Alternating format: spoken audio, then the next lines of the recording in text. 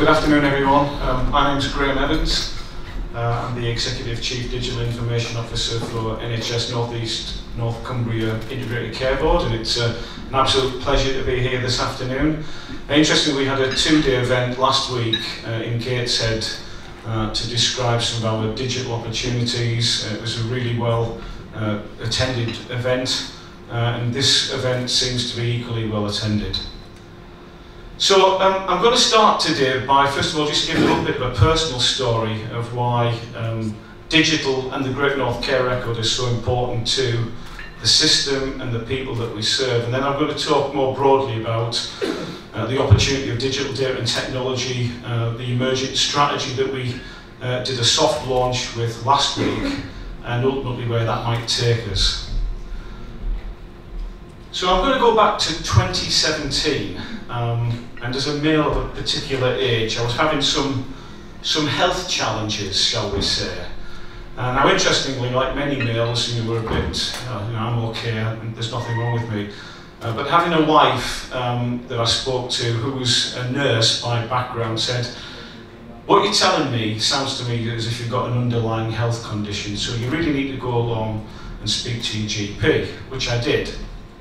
So my GP carried out a number of tests, and I'll be careful how I say this, but I realised that digital doesn't mean the same in all walks of life. So I had a couple of interesting tests, one of which was a blood test, and I'll say no more than that.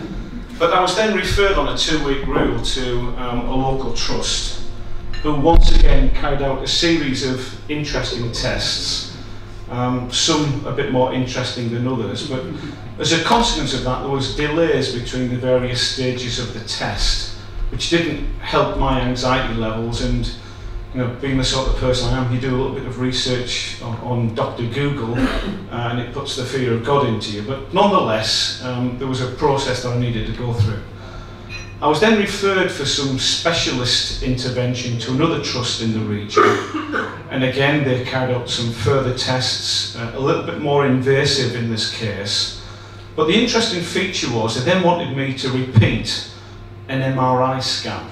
Now, MRI scans are expensive, they're scarce because of the nature of the work that they undertake, and I didn't particularly want to take up a resource that other people could have had the benefit of.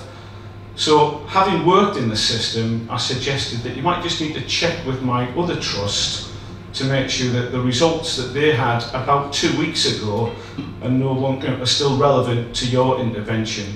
And sure enough, a quick conversation revealed that actually we can now see your scan. We don't need to do any further tests. But the bad news is you've got prostate cancer, which is quite an interesting discussion, particularly when the consultant brings in a Macmillan nurse into the consulting room. So I was a little bit concerned at that stage, but the words of wisdom were, if you're going to get prostate cancer, catch it early, and then we can treat it. So I'm now on a pathway that, I'm one of many millions of men on this particular pathway, and I'm on what's called active surveillance. The even better news is now that through my regular tests, I'm checking, getting checked for any changes in my underlying condition. I can order medications through the NHS app. Very soon I'll be able to see my results and have my correspondence shared electronically. I can order my medication and have it delivered to the door if necessary, or go and pick it up from my local pharmacy. Had the Great North Care Record been available at that time, some of that process might have been a bit slicker. It might have reduced some of the time and some of the anxiety, but really, I'm in a good place. Like many people who are on this particular pathway, the system is really working and it's working well. But it'll work even better when the Great North Care Record is deployed throughout the region, and then potentially, as we heard earlier, connecting to other similar systems across the country. So really, we've come a long way as a health and care system, but we've still got quite a way to go. And I just want to reflect on a journey that we've been in, or on, over recent years within the North East and North Cumbria. So we were one of the first integrated care systems to publish a digital strategy as far back as 2019. We did it at a time when we didn't really have an integrated care board, but we had an integrated care system that was emerging. Shortly after we published the strategy, we recognised that it wasn't a document that the lay people in our region could understand. It didn't have the components that were published shortly after our release on the NHS plan, so we needed to perhaps build some of that in. And more recently, with the publication of the Better Health and Wellbeing for All strategy, which just came out in December last year, we now have what we're calling the True North, something that we can truly enable in terms of our digital data and technology agenda. And as I say, we did a soft launch of the strategy last week. We have to go through a little bit more due diligence and governance just to get the branding and the messaging right, but to all intents and purposes, the content of the document will remain largely unchanged. But interestingly, we need to make sure that the systems that we build enable integration and interoperability between all parts of our health and care system. Really good integrated care systems internationally have those basic building blocks. And as an organisation, we had what we called a masterclass from Professor Mark Britnell, who was the health chair of KPMG about a year ago. And Mark talked about his international research of high-performing integrated care systems. And there were a number of components within those building blocks that we felt as a system we had or we were working towards. One of which is clearly good digital data foundations that can allow and enable pathway-based healthcare in as near real time as possible to really help the people and population that those integrated care systems serve. So in terms of the development of our strategy, what we've done is to look at those international barometers of success, build in some of the factors around our policy drivers, be it the NHS plan, NHS people plan, soon to be published NHS digital workforce plan, and then build that alongside the Better Health and Wellbeing for All strategy, as I said, that was published at the beginning of this year. When we look at the key components of Better Health and Wellbeing for All, the 4 goals that are within that, within those goals are a series of portfolios and then programs and projects. Without exception, digital data and technology touches each and every program of work, which really demonstrates the importance, strategic importance of the work that we do as a system, and ultimately the importance of programs such as the Great North Care Record, which is really transforming how we're able to manage and treat people across our system. The strategic themes that we came up with as far back as 2019 still remain largely unchanged. Fundamentally, it's about getting the basics right. If we're going to apply bright, shiny technology, we need the essential infrastructure in place. That's the networks, the Wi-Fi, warranted technologies that are not 10 years out of date and are no longer fit for purpose.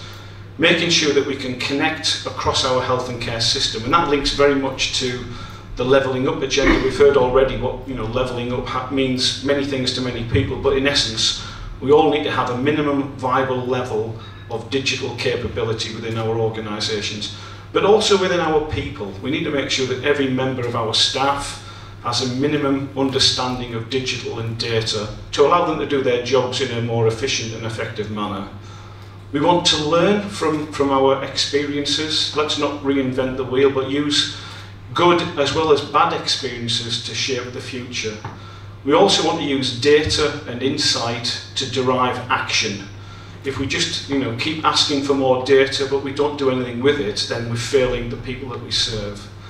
Fundamentally, how we connect across our health and care system is the real important goal that we all need to aim for, and that's very much where the Great North Care Record and other associated programs such as our diagnostic services will really drive truly transformational change in the region. All of those programs that we have link to a whole range of priorities across our system. For example, how we recover from the recent pandemic, and we're still very much in a pandemic, within a primary care context, our secondary care systems recovering from the elective challenges that they face, colleagues in social care, how we can help to transform their services with digital and data capability, making sure that where we can drive truly patient-centred care through those programmes, but we can only improve if we measure the progress. And as part of our joint forward plan, the annual iterations of our plan, our 5-year strategy, will deliver, year-on-year developments and benefits that we can track and measure and then continually improve against. Fundamental to that is the work that's underpinned by the Great North Care Record, and the associated programmes of work, such as the maternity elements, how we can interconnect to provide citizens and patients with access to their own health and care through the NHS app, the Wayfinder programme and so on. So again, absolutely fundamental to the future.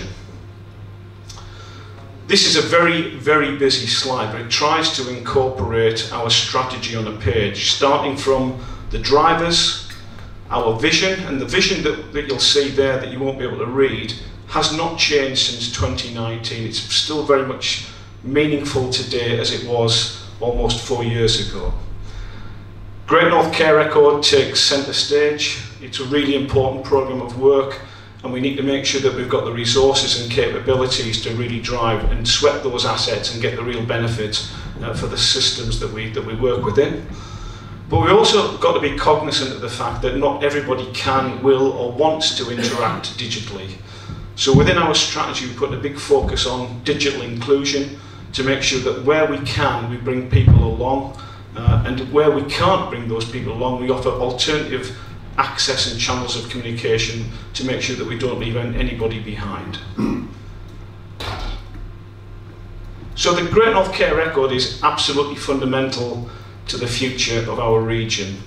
This is an extract of the roadmap that we have within the emerging strategy, and hopefully it aligns to the GNCR roadmap that Jill and colleagues were sharing earlier today. But what it demonstrates is that we are on a journey together, and if we can make this work, we will be the envy of the country, if not the world, because we are truly working together as a system. This is really just an extract from, I think it was a reference from NHS England, which talks about within our organisations using electronic patient records really joins those organisations together to give a contemporaneous record within a system, within an organisation, but across a system where we can connect those organisations together. That's where we really hit the sweet spot. That's where we make the big transformational change that we're all working so hard to deliver. So fundamentally, the Great North Care Record will act as the digital glue that binds our region in the way that other regions can only look upon us with envy. That's all I wanted to say, colleagues. Hopefully that makes some sense. Can I thank you very much indeed for your time.